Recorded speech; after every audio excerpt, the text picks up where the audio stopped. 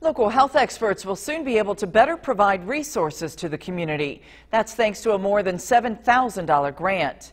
Hamilton Center in Terre Haute was awarded the School-Based Systems of Care grant. Systems of Care is a network of resources in the community on a variety of issues. The grant comes from the Department of Mental Health and Addictions. The money will be used to buy marketing items for the group. It'll also make a public website so families have more access to resources. We realized that not a lot of people knew what the system of care was, what we did when we met, so we applied for this grant to kind of get more information out. You can find more information about Systems of Care meetings and how you can get access to community resources. That's available on their Facebook page. We have linked you to it on our website, WTHI-TV.com.